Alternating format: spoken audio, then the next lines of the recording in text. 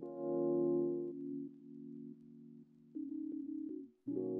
welcome back, everyone.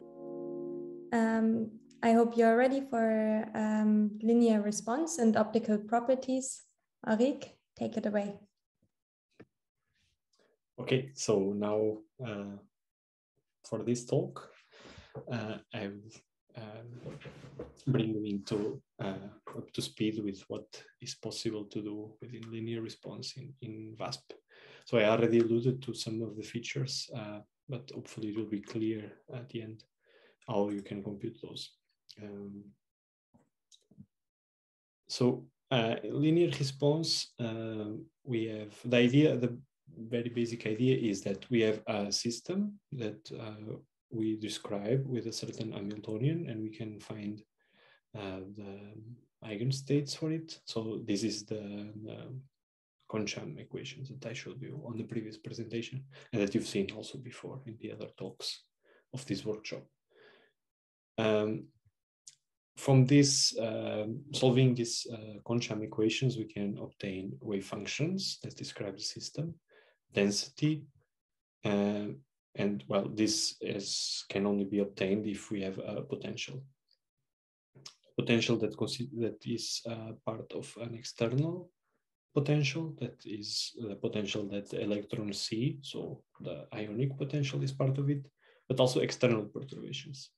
The other two parts are R3, so that's how electrons interacting, and then the exchange correlation that I mentioned before, where we have everything else that we don't know of how the electrons interact. The total energy is then written as in terms of the kinetic energy that depends on wave functions that depend on the density.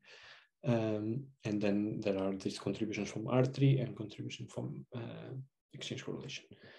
What linear response tries to do is to answer this question. Now, if we change the potential, so if we have an external perturbation, so apart from the ions, if we have another external perturbation, for example, a laser, what effect does this have on the system? So how do the other things change? Yeah? So how do the wave functions change and so on? And that is interesting for many properties, which I will show you. Now, an interesting thing is that these linear response properties can be accessible from the ground state. So you can start with wave functions and densities and so on from ground state, and from there on compute how your system responds to a perturbation using perturbation theory. I split this talk into two types of linear response. One is static response, where the external perturbation does not change with time, so just a static perturbation. And the other part is going to be a dynamic response, where the perturbation is allowed to change with time. There will be some connections between the two that we will see. But let's start with a static response. So this, in experimental terms, what are these static perturbations? For example, dielectric response, Born effective charges, a piezoelectric tensor. These are all quantities, so this can be measured experimentally, or forms. Yeah? Forms can also be measured experimentally. So to get an idea of what we can compute, let's start with a Taylor expansion of total energy in terms of different perturbations that we can apply to the system. So one of these perturbations will be atomic displacements. So we look at our system and we think, how will the wave functions, how will this total energy change when we displace an atom, an ion here inside our system?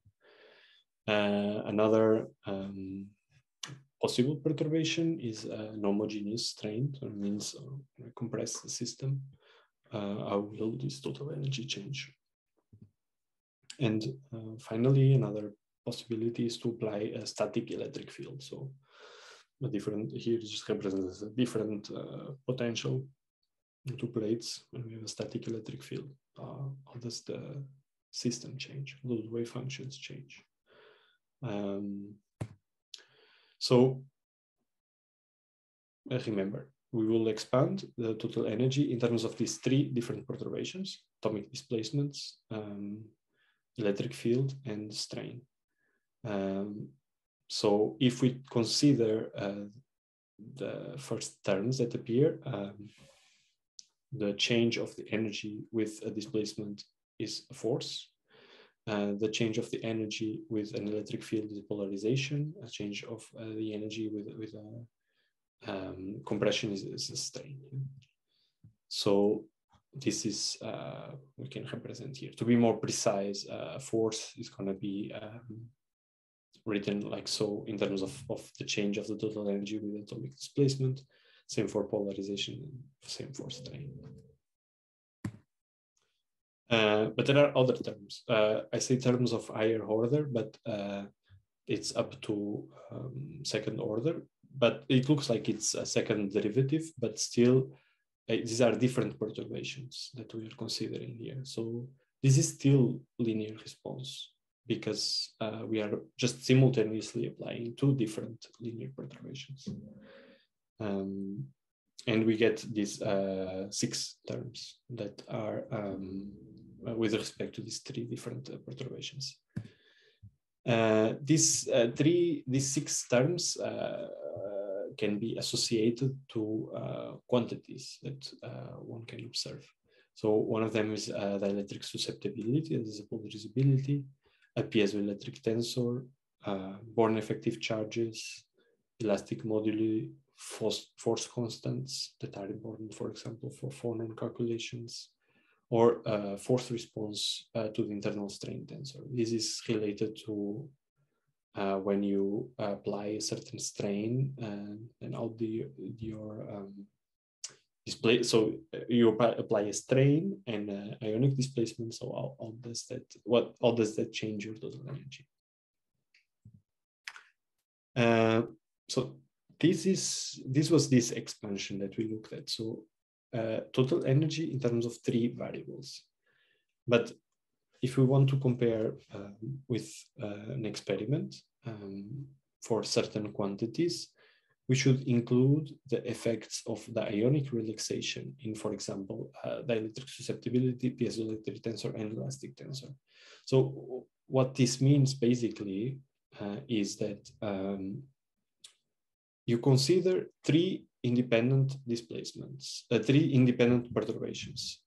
But if you want to look at how your system, how your total energy changes when you apply an electric field, you should consider that the ionic positions will readjust because of this electric field.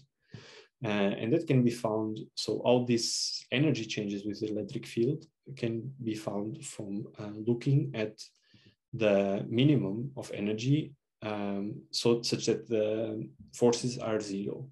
So this is described in detail in this paper. Basically what happens is that you will get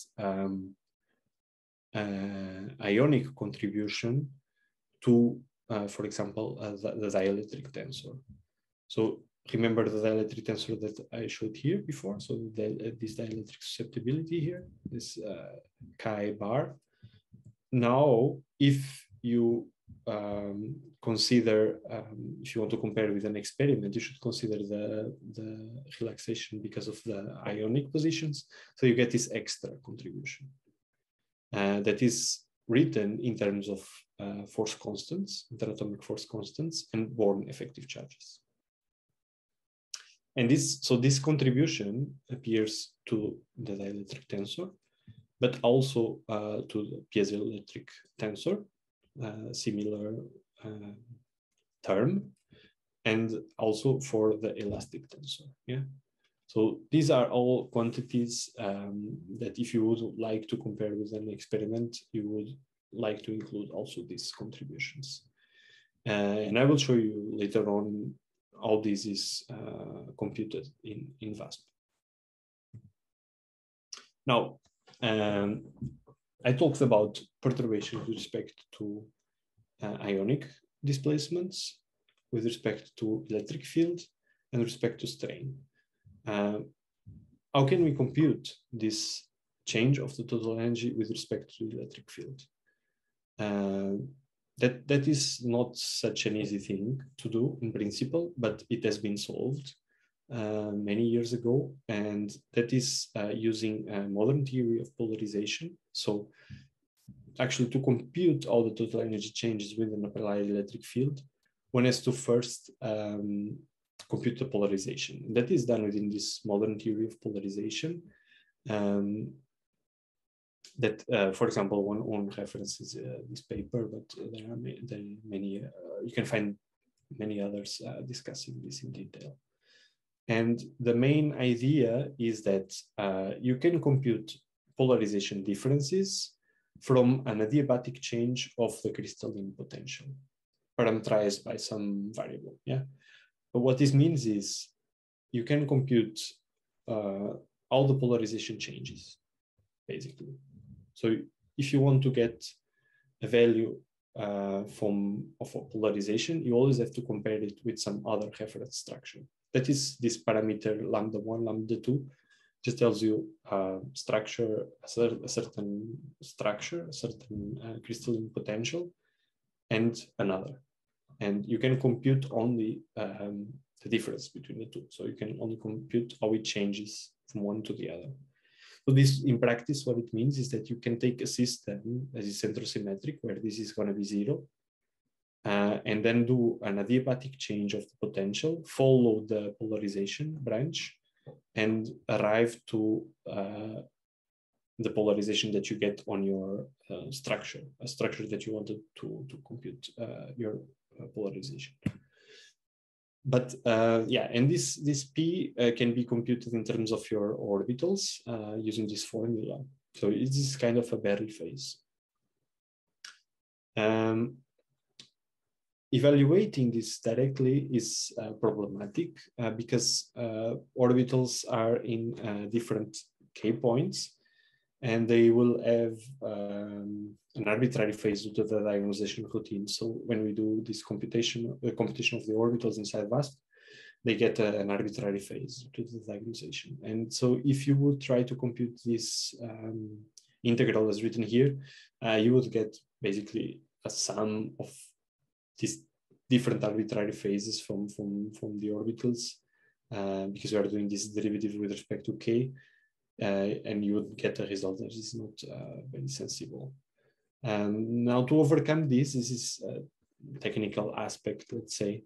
To overcome this problem, King, Smith, and Vanderbilt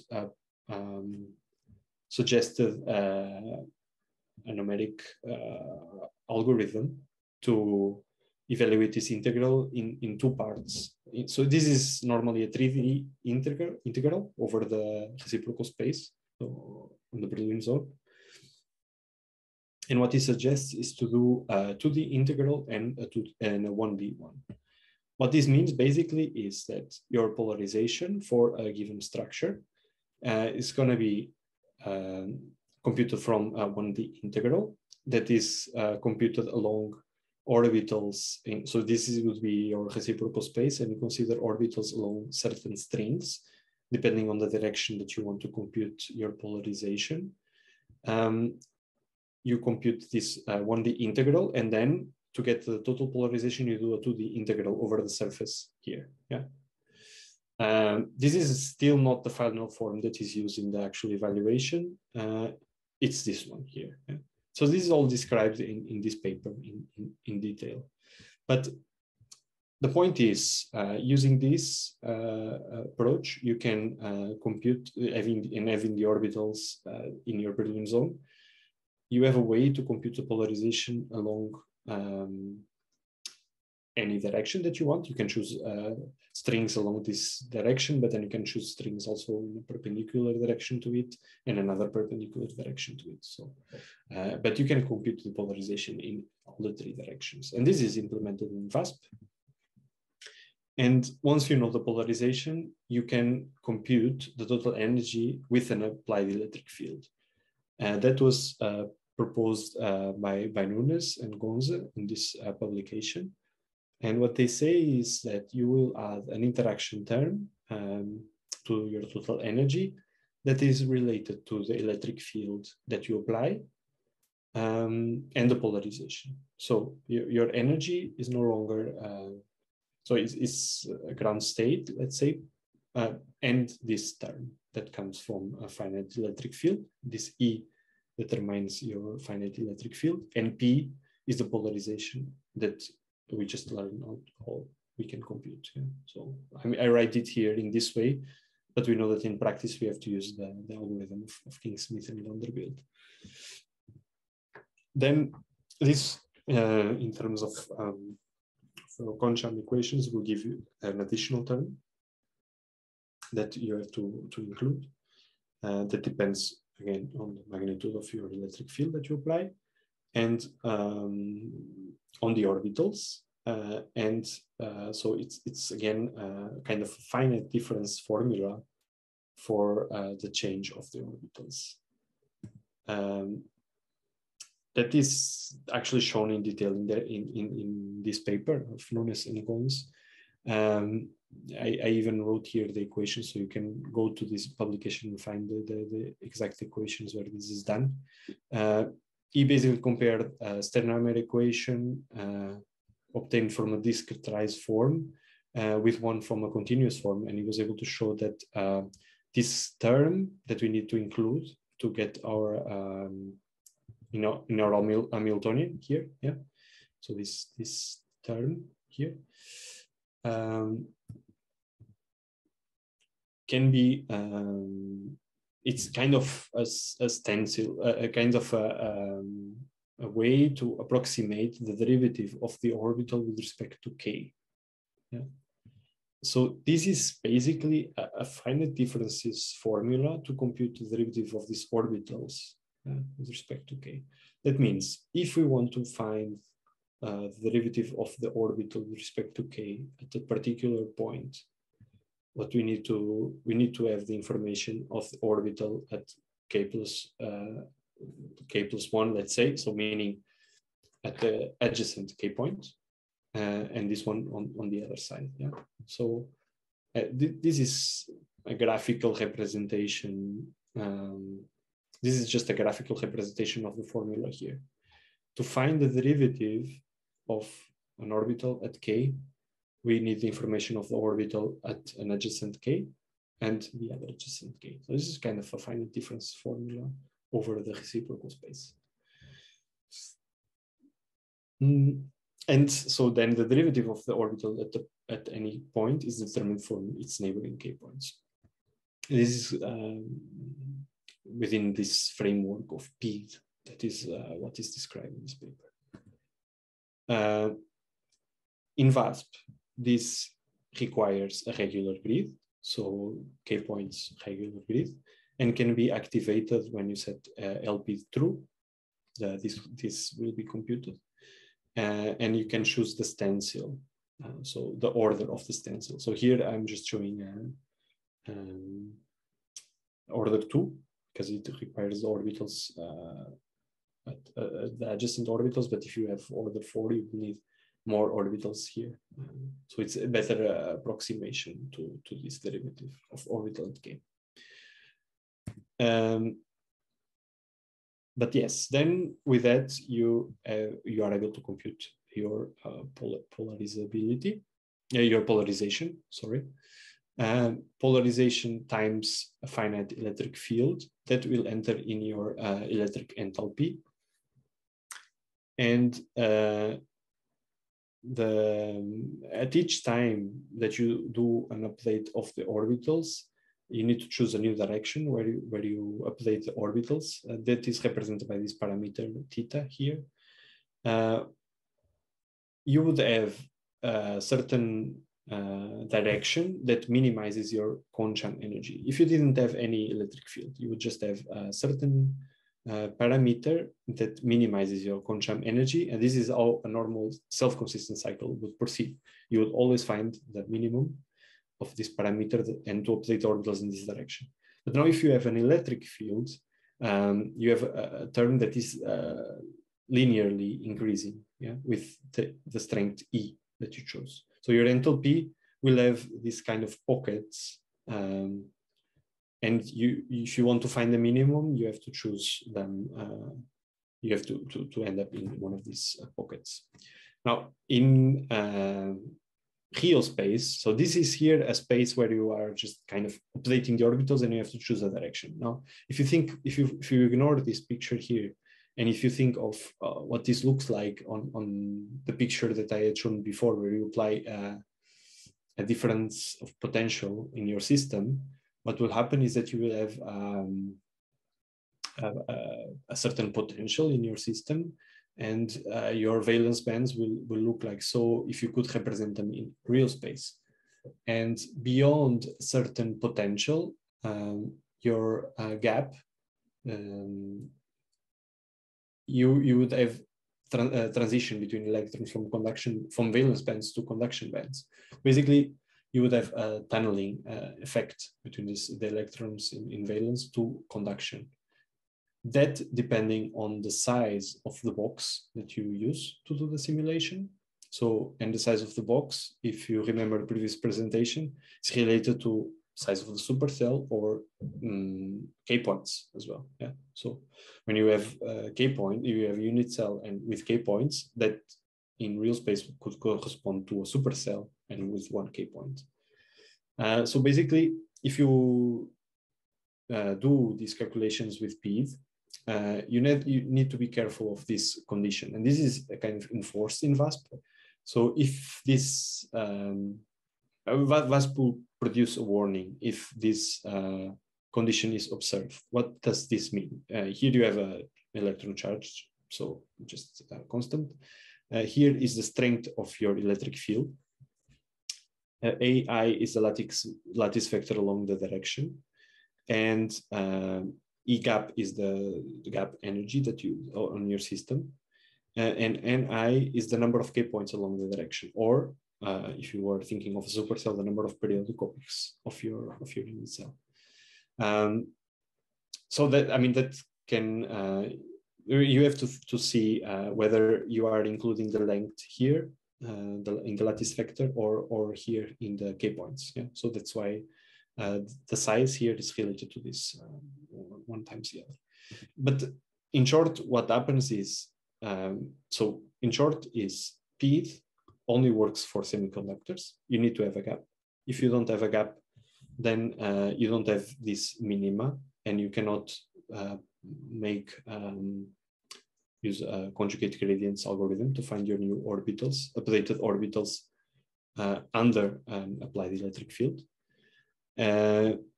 But also the electric field that you choose has to be small, that this condition is not fulfilled. So if this condition is fulfilled, then you will have a warning in VASP, and you might be in a situation where your self-consistency, your self-consistent cycle does not converge. Yeah. You would notice it in VASP. You would probably reach the end of iterations, and the default is 60. You would see that's okay. Your calculation ran over 60 calculations, and then your results will likely not make any sense at the end. So be careful. Gap systems, small electric fields. That's where you can use PEAD. But now you have a way to apply an electric field and see how your orbitals change with this electric field. That can be done in VASP by setting lcalc EPS equals to true. The electric field is controlled by this E field PEAD, and you can choose a different electric field along the 3 directions. So that is because if you have different, if you have a cell that is longer along each certain direction, you might need to change this by hand, you might have to tune it. But the default is 0.01 EV angstrom in all the 3. So it's the same in all the 3. And then if you set this in VASP, internally it will set a field into each of the 3 directions. For each of the 3 directions, solve the conjunct system self-consistently. And once you do that, you can you have certain orbitals under an applied electric field that you can compare with the orbitals without electric field. And we know also to compute the polarization, showed you on the previous slide. So you can compute the polarization for the orbitals with an applied electric field, compare with the orbitals without electric field, divide by the magnitude of the electric field that you chose. So this is finite differences, yeah, this formula here. That's why in general it's good to use a small value for the electric field. And with this, you have chi, so the dielectric susceptibility, basically how your polarizability changes under an applied electric field. And from the dielectric polarizability, you can compute your macroscopic static dielectric tensor. Yeah. Just to recapitulate, we applied an electric field to the system. We obtained the wave functions with this applied electric field. We ask what is the polarization for applied electric field and without applied electric field. We see how it changes, and we get the static dielectric tensor.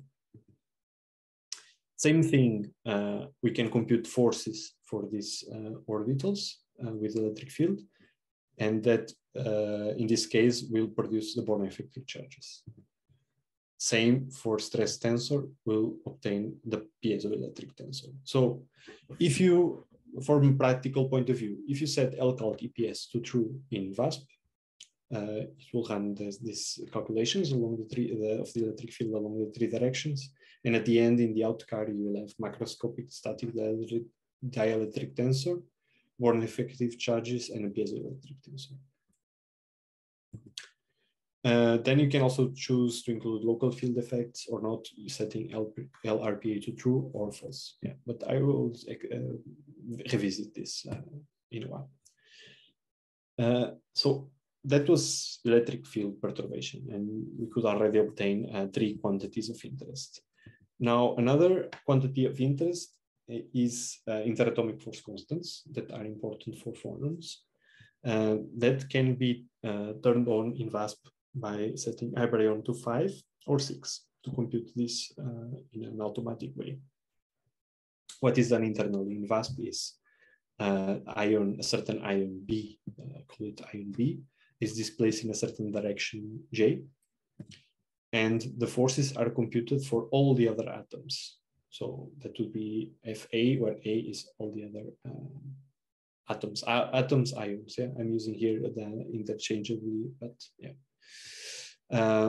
So from the change of the forces with the displacement, meaning you computed the force with the displaced ion and without, well, without, in principle, it should be 0. You get, it should be 0 because before doing a computation of the force constants, you should relax the structure. You should ensure that that all the forces are 0, because what you are representing here is the change of the energy with these 2 displacements. So this is a kind of the harmonic approximations. These are the harmonic interatomic force constants. And so you should ensure that the undisplaced cell, the forces are 0. And then VASP, what it does is displaces the ion, computes the forces on all the other atoms. So you can see how the force changes changed with this displacement. So you get your interatomic matrices, interatomic force constant matrices for atoms, for pairs of atoms, and in the different directions. The difference between iBaryon 5 and 6 is just that in iBaryon 5, all the atoms in the supercell are displaced in 3 Cartesian directions, so in all the 3 directions, yeah. In iBaryon 6, only the irreducible displacements of the atoms in the primitive cell are displaced. And the full force constant matrices are obtained by symmetry. So this is in general the mode that you want to use. This one is more for debugging purposes. So this will greatly reduce the amount of self-consistent calculations with displaced ions that you need to do. And 3 just sets how many displacements are used in each direction. This is from standard finite differences perspective. You do a displacement, a positive displacement, a negative displacement. and you use that to compute the interatomic force constants matrices. The default is 2, that means plus and minus displacement, and the derivative is computed with finite differences. Now, if you have, when you have the force constants, VASP will build the dynamical matrix for the gamma point, and you can determine the phonon frequencies and displacements in the outcar for the gamma point only. You can use a supercell to access other Q points. So if you increase this, so if you have a unit cell, say of 2 atoms, and you compute the dynamical matrix at gamma, you will get 6 frequencies, 6 modes for 2 atoms in 3 directions. So that's 6. And if you, as you increase the size of this supercell, meaning you take copies of your unit cell, you will get more frequencies at the gamma point. But these are basically backfolded points from other regions in the Brillouin zone.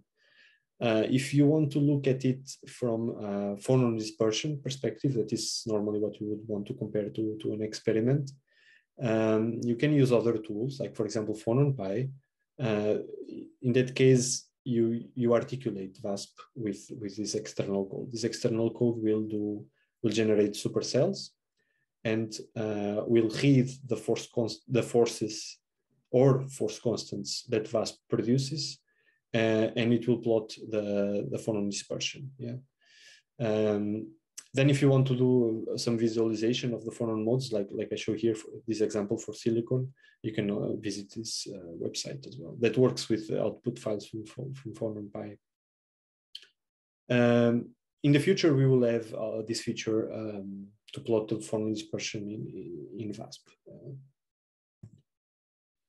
Now, this was mostly up to now using finite differences approach, meaning you look at how the forces change with displacement, and from there you get the interatomic force constants. Another approach is to use density functional perturbation theory.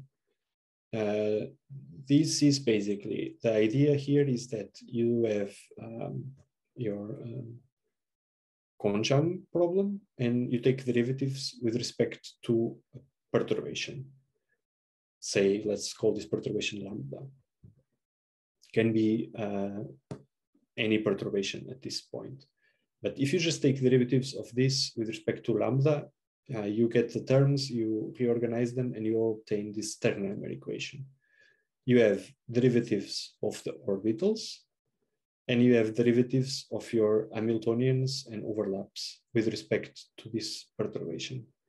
This is a linear equation that you can solve and find how your orbitals change with this perturbation. So that was, we did that before also for applied electric field using this finite differences approach. So in VASP, there are 3 possible perturbations that are implemented. One is the orbital derivatives with respect to momentum. So 3 perturbations within the density functional perturbation theory approach.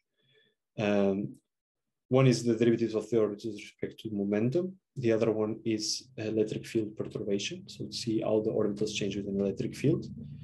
The other perturbation is ionic displacement. So how your orbitals change with an ionic displacement.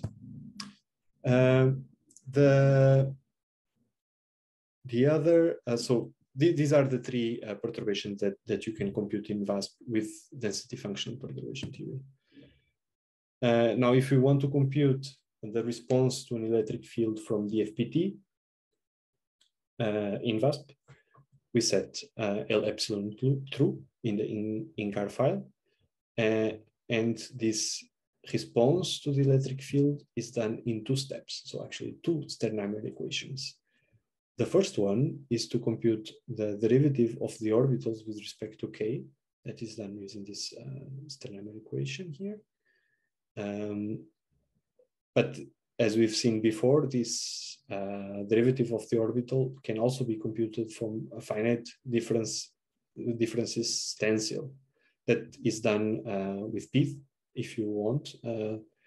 you can choose LP true, and in that case, not a linear Sternheimer equation is used, but PEAD routines. Yeah?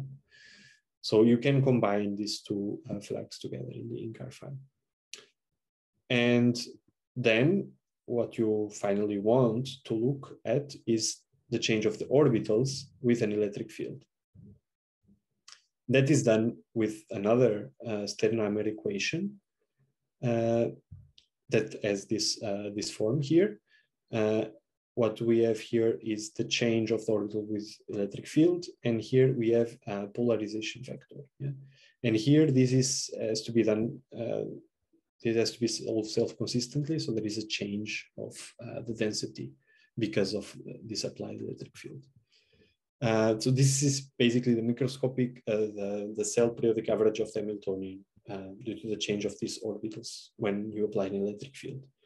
You can choose LRPA to true, so that means that these changes are included at the R3 level only, or you can say false, that means that also changes of the exchange correlation potential are included. Now, the reason why we needed this derivative of the orbital with respect to K is because of this term here. So this B is the polarization vector, and it is written in terms of this, like so. So B is written in terms of this derivative of the periodic part of the orbital. Then there are these momentas of the one-center terms that can be computed like so. This is all described in this publication, the details. And so you have your polarization vector in the PAW basis. If we would be using norm-conserving potentials, this B would have a simpler form. So B would be equals to just this simple change of the period of the orbitals. So now we computed the change of the periodic orbital with an electric field. We have also a polarization vector that I just showed you here how to compute. Internally in VASP, these quantities are available. We can compute the microscopic dielectric matrix.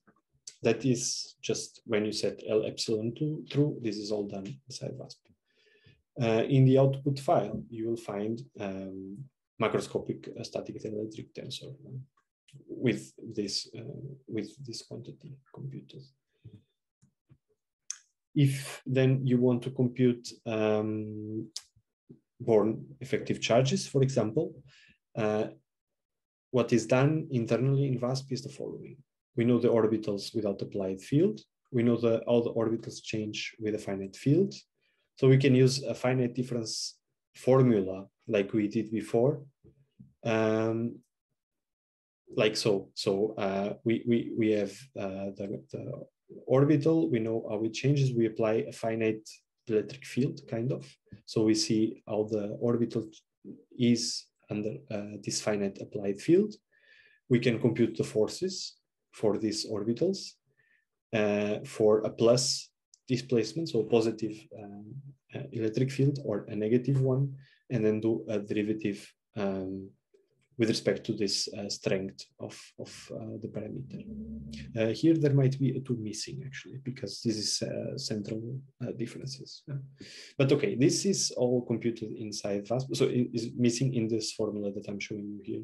Inside VASP, it is correct. Then you obtain Born effective charges in the output file, and additionally a piezoelectric tensor computed from the FPT using this scheme. If you combine L epsilon true or L calc eps with iBaryon 6 or 8, then you have all these quantities available inside VASP.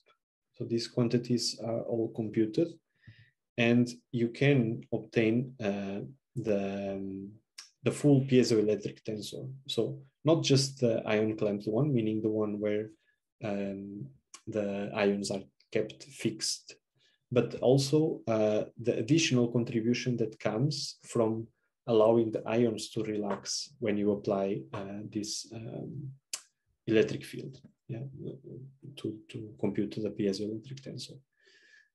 These different terms are written in the output, the outcar file of VASP, like so. So the ionic contributions to the piezoelectric tensor is this term here, and this is the ion clamped piezoelectric tensor, and the total one will be the sum of these two.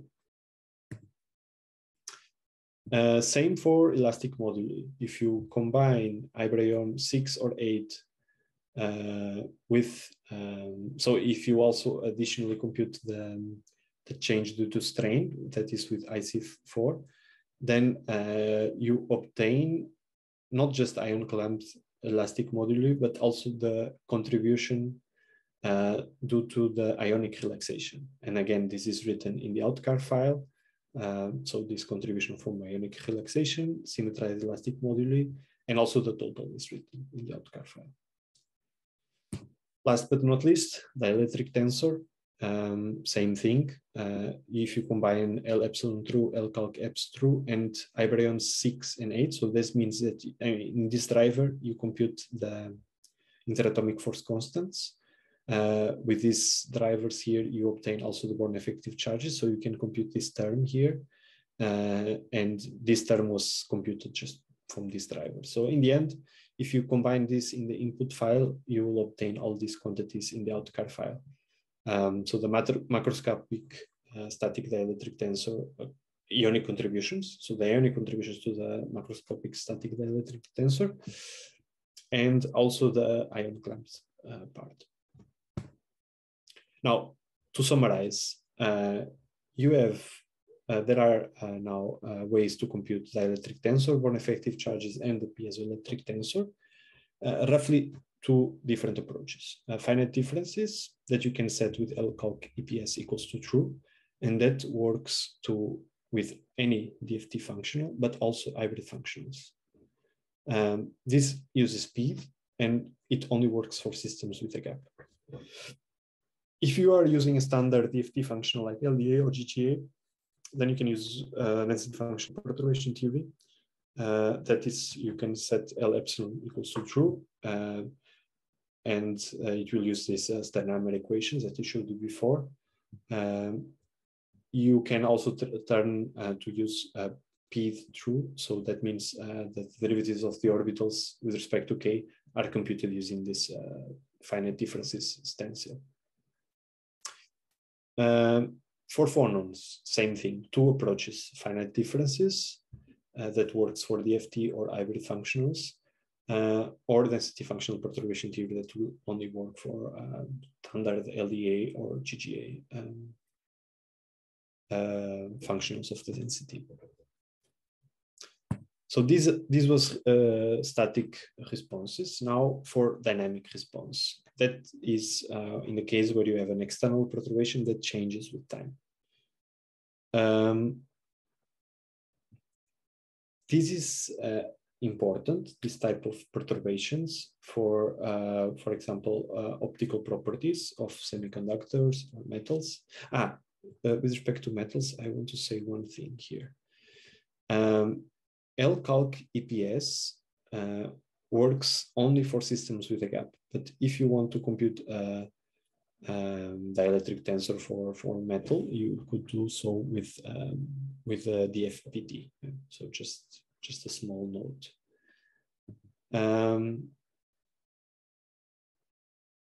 Back to dynamic response. You are interested in dynamic response. That's, for example, for cases where you want to look at optical properties, meaning how your system reacts to light with a certain frequency. That can be that it absorbs light at for certain frequencies, but also how it reflects it, or you can also look at an energy loss spectrum, etc. Also, from theoretical point of view, I will mention how you can compute the microscopic polarizability. And this microscopic polarizability is essential for GW methods or for optimized effective potentials or beta-salpeter equation. So this you will talk again about tomorrow. But in any case, it's already important to introduce it here for, even if you want to compute just optical properties, so absorption spectrum. That is the main thing that I will show today. So in linear response,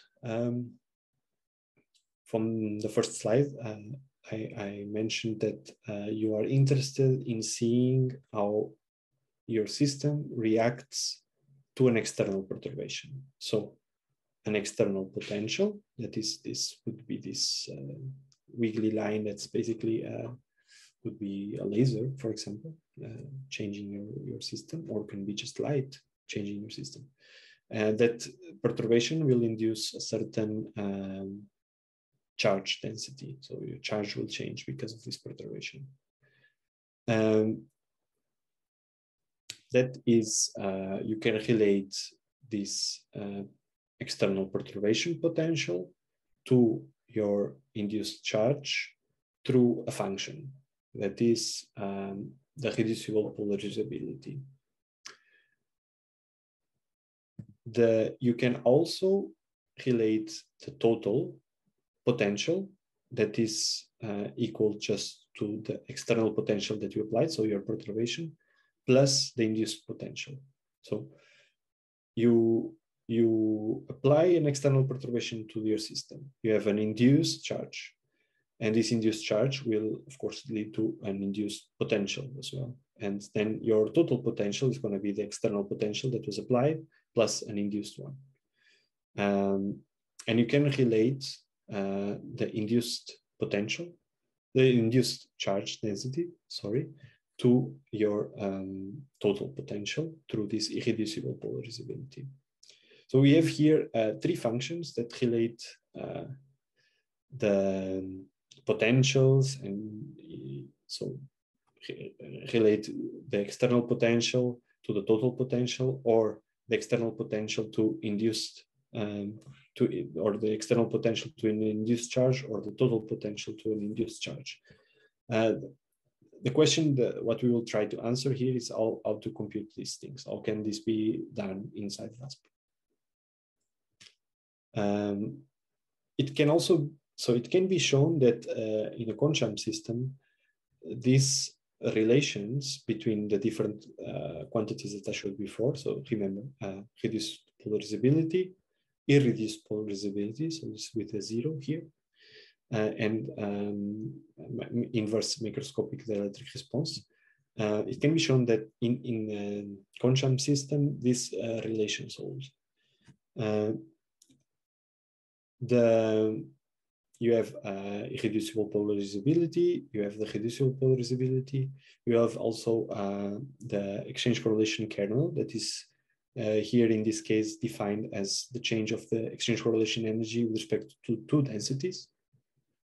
Or you can see it as a change of the exchange correlation potential with one density. And polarization as well, this P. And V is the Coulomb kernel, so just the Coulomb potential. The dielectric response and inverse can also be written in terms of these quantities, like so. And finally, if one sets the DFT exchange correlation kernel to 0, one obtains the RPA approximation for the dielectric function. That can be seen directly from these equations here. If fxc is 0, then we have p equals to x0, that is here. And here we have x equals to x0 plus x0 v times chi. So this is just set to 0, and that we have here. Yeah. So we can write in the RPA approximation, we can write the reducible polarizability in terms of the irreducible one in a Dyson-like equation. Now, how can we compute these quantities? That is the main point. So that has been shown by Adler and Weiser. They derived independently expressions for the irreducible polarizability in the independent particle approximation in terms of block functions. That from looking at the change of the induced density with the total potential. And the expression is like so. So we have these orbitals computed in VASP, we have energies, we have all the ingredients needed to compute this irreducible polarizability. I should point out here that this is a non-local quantity that depends on G, so it depends on G prime and G, and on this Q vector. Yeah? So it's if you think of storing this quantity, it will depend on the cutoff that you choose for your wave functions. And Q, it's related to the mesh that you use, or the mesh where you know your orbitals. So in VASP, by default, the K is going to be, in this when computing this irreducible polarizability, K and Q are going to be the same. Additionally, notice that to compute this irreducible polarizability, you require some overstates. So this sum over states meaning sum over orbitals. You have n prime and n, and you have to sum over them to get then your final irreducible polarizability.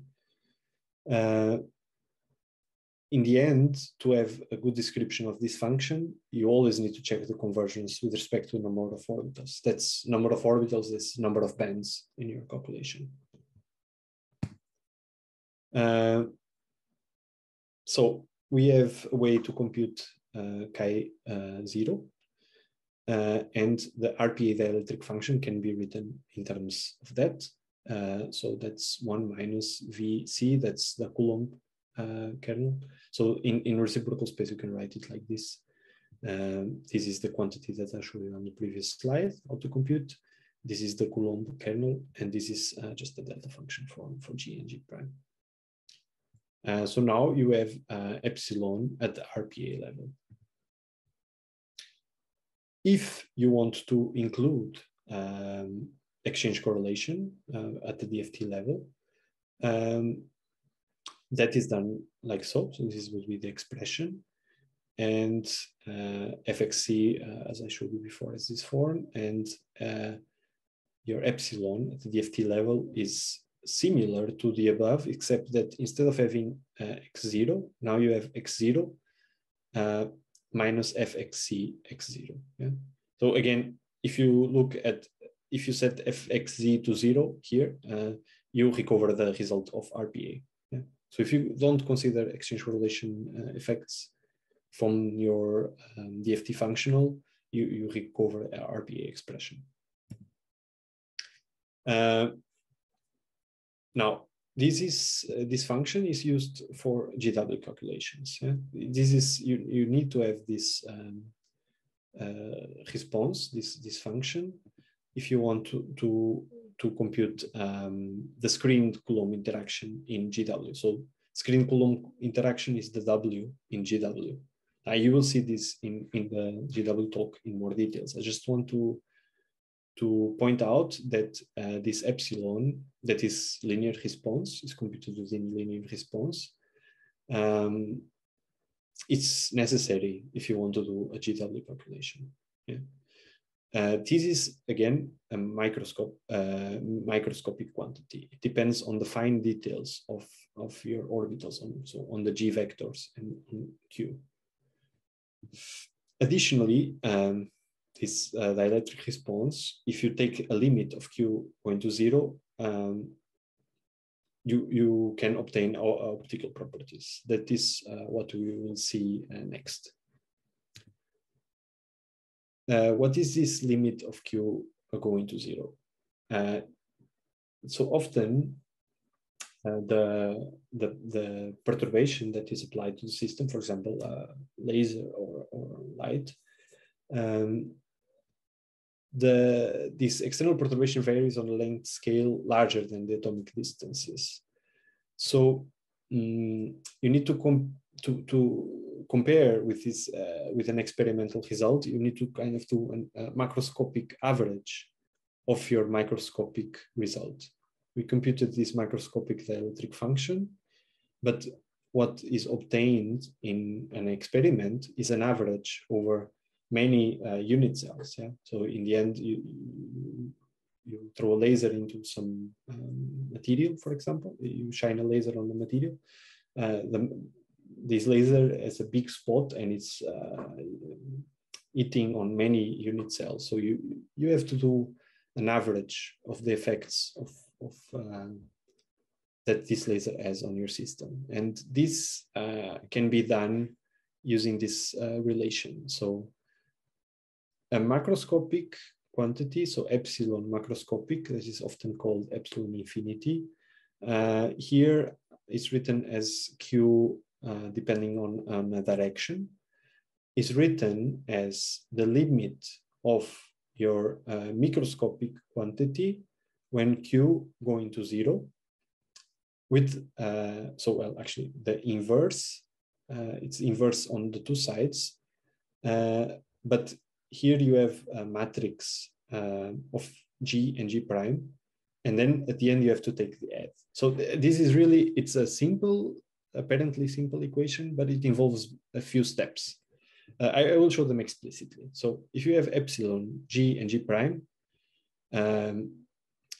you can separate it into what is often called the add and the wings. Wings in the sense that one of the G's is 0, but the other one is different from 0. Here is when both G and G prime is 0, and here is the other way around from here. And here is the body of the dielectric function. So it's called when G and G prime are different from 0. Yeah. So you can have kind of this representation of epsilon. And what you have to do to compute a macroscopic quantity from the microscopic one is first taking the limit. So here there are multiple operations being done to this epsilon. There is a limit, there is an inverse, and there is obtaining a matrix element of this big matrix. Yeah? So first you have to take the limit. So you have your dielectric function, you take the limit of Q going to 0. Then you invert this matrix for every frequency omega that you want. So it's an explicit inversion of a matrix that can be big depending on the number of G vectors that you have in the system. And then you inverse the head. So you took the limit. Again, you took the limit. You compute the inverse of this matrix. And then you take the head. So that means 0, 0. So that's accessing the, after you diagonal, you invert this matrix, you access the head here. And you take the inverse of that, and then you get your macroscopic quantity. So this is just to say that there is a connection between this microscopic quantity and the macroscopic one. You just need to go through this procedure. And this is done in VASP, of course. I will show you how you can do that computation. I also want to point out is that if you neglect local field effects, neglecting local field effects means setting all matrix elements of this matrix where G is different from G prime to 0. So basically you will have a diagonal matrix. If you have a diagonal matrix, inverting is very simple. So you just take the inverse of the head, and then the inverse from one side, inverse from the other cancels out, and then this is what you have. But this is only if you can neglect local field effects. Yeah? These local field effects are important depending on the system that you are considering. So if you have a very inhomogeneous system, it's important to include the local field effects to get an accurate macroscopic description of your system. Another point I want to make is that in DFPT, or finite differences, the finite differences meaning with LCalc EPS that I showed before, the macroscopic dielectric function is computed directly without needing for an explicit inversion of the microscopic dielectric function. So in the DFPT and finite differences driver, this is computed directly. There is no need to do an inversion. Yeah? It's just a different formulation of the problem that allows you to compute this directly. Macroscopic average, so what you would compare with an experiment. But using VASP, you can compute the microscopic quantity with algo chi. This is something that is done if you want to do a GW calculation, for example. You can set the amount of G vectors that are included in epsilon, or epsilon, you know that epsilon is related to chi naught. So you can write epsilon in terms of chi naught. And the amount of G vectors that are included depends on En cut GW. So the G and G prime here can be made smaller or larger according to this variable. So in the in-car file, if you set chi, you will compute this quantity, or VASP will compute this quantity for you. And at the end, we'll produce this, we'll write this quantity to the out-car file. You have two ways to do it. RPA to set to true. Then you get RPA dielectric function. But you can include also exchange correlation at the DFT level by setting LRPA to false. And in that case, you get this change of the exchange correlation kernel. Yeah. So, and in that case, in the out-car file, you will see this type of output. Yeah. So it is mentioned explicitly that local field effects are included at DFT, on DFT level. Now, if we want to compute, if we want to neglect, if we can neglect local field effects, I mentioned before, there is this simplification that can be done. And there is a way in VASP implemented that you compute this directly. So you compute your dielectric response without including local field effects. So in the limit of Q going to 0, this can be expressed as a 3x3 tensor. In this 3x3 tensor, that's your dielectric tensor. The alpha and beta depends on the directions. Yeah? So it's 3x3 tensor because each alpha and beta represent directions. There are two formulations possible to compute epsilon in this approximation, so neglecting local field effects. One is the transverse formulation, and the other one is longitudinal formulation. If you want to see the details of the two, I would recommend this paper here, where the two are discussed and the advantages of one over the other. The equivalence between these two is shown, for example, in the paper of Adler. So this reference here.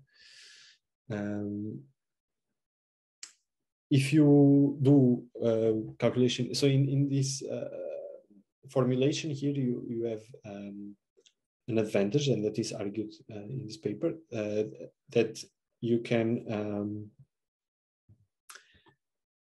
well, okay, so well, let's put it another way. If we would use this transverse formulation, it is shown in this paper that you need to evaluate this type of matrix elements that in the PEAD formalism will imply having this derivatives of the one-center terms. And these derivatives of the one-center terms imply that you have in the podcars a very complete basis. So this formulation is perhaps not the, so it's a bit, might be a bit slower to converge depending on the amount of one-center terms that are included in the PodCar files. So in VASP, this formulation is used instead. That is faster to converge with respect to the one-center terms. In this formulation, you have, so instead of having to compute these matrix elements here, you have these ones here that are expressed like so. Again, in terms of a polarization vector, it is the same polarization vector that I mentioned in the DFPT context. This can be, so this is, again, just to remind, this is the polarization vector. So if you remember from the DFPT part, it is written in terms of these one-center terms, but there are no derivatives of these one-center terms. So this approach is rapid, fast to converge with respect to these one-center terms in comparison with the transverse formulation. So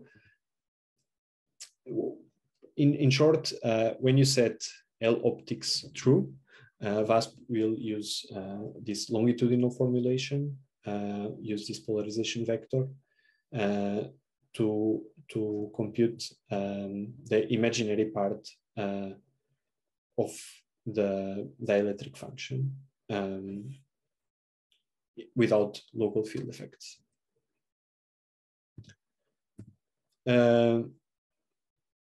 Again, now this polarization vector depends on the wave function, on the derivative of the wave function with respect to the momentum. And if you remember, in the DFPT context, this was evaluated from another Sternheimer equation.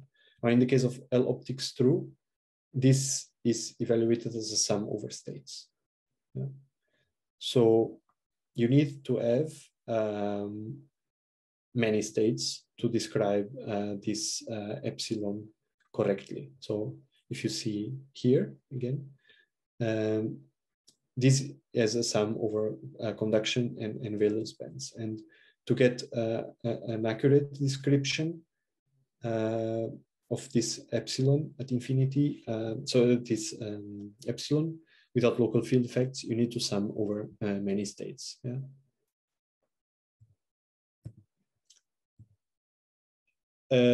Alternatively, again, you can set LP to true. And in that case, this derivative is computed from finite difference stencil using PEAD routines. So not as a sum over states, but it's finite differences stencil. So you can again combine these two together, L optics and LP true. Another important thing when computing epsilon, well, this dielectric function without local field effects is a complex quantity. I showed you how to compute the imaginary part of it, and it is written in terms also of a delta function. So this delta function will show peaks wherever there are transitions between conduction and valence states. This is basically what we are looking at here is how electric field with a certain frequency applied to the material, how it can induce certain electronic transitions in the system. And if the frequency of this electric field matches with transition between a valence state and a conduction state, then you will have a peak, and the peak, the height of the peak is governed by these matrix elements that we've seen before, how it's computed, or they are computed in VASP. But evaluating this delta function, it has to be done with numeric methods, and Martin has has talked about this briefly. I will just mention it here again. There are different ways that this is approximated internally in the context of linear optics. Yeah? So Martin has talked about this in the context of density of states. Here I'm talking about linear optics. And in the context of linear optics, you have different possibilities. So you can set IceMir -4 or -5 that will use a linear tetrahedron method to evaluate this delta function.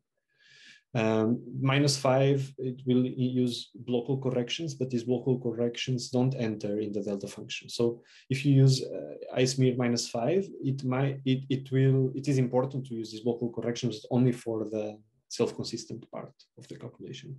So if you do a computation of L optics together after self-consistent calculation, then you might use IceMir -5. But for the part of the evaluation of this delta, IceMir -4 or IceMir -5 is exactly the same. Okay, so just to keep in mind that. And alternatively, you can use smearing methods. So I'm writing here all the variables, but then you have to choose which one you want. Yeah, sigma chooses the smearing width. So this delta function that is in principle a sharp peak will be broadened, and this is the broadening. And the function that you choose can be a derivative of the Fermi-Dirac function, so with IceMir -1. If you put 0, it will use a Gaussian function, or if n bigger than 0, it will use a Matheson-Paxton of order n. So that actually Martin has showed this in detail, how these functions look like. But okay, so with this IceMir, you choose how this delta is evaluated.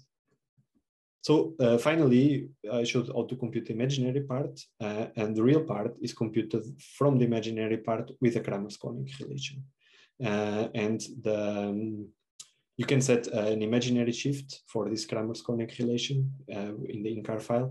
And you have to be careful that because the real part is determined from the imaginary part, you have to ensure that there are enough frequencies to sample this imaginary part. So if you decrease this imaginary shift, you might have to increase the number of frequencies at which you sample the imaginary part. So these here are just some examples for silicon and gallium arsenide. This would be the output.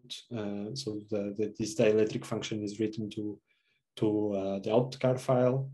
And oh, okay. So then next thing is that you have to know that in this calculation you have to compute virtual orbitals. So this is actually an important thing. So I will mention it a bit quickly, but you need to sum over states. It's okay. You can we can add 10 minutes. It's fine. Okay. Yeah, I think this is really important. So yes, basically, is when you have to sum over many states, if you are using an iterative diagonalization scheme, it might not be efficient. You have a basis for representing your Hamiltonian that is depending on the number of G vectors that you have, depending on E and cut. And you can only compute as many bands as G vectors that you have. But if you want to have n bands that is comparable to the total number of G vectors, and say you want to compute 50% of the full spectrum of your Hamiltonian, using iterative algorithms is not efficient. Using an exact diagonalization like LAPACK provides or ScalaPACK, it's more efficient. You will end your diagonalization faster. And that can be done in VASP by setting algo exact. So that will just call us LAPACK or ScalaPACK routine for this Hamiltonian, and you will obtain all the bands that you choose.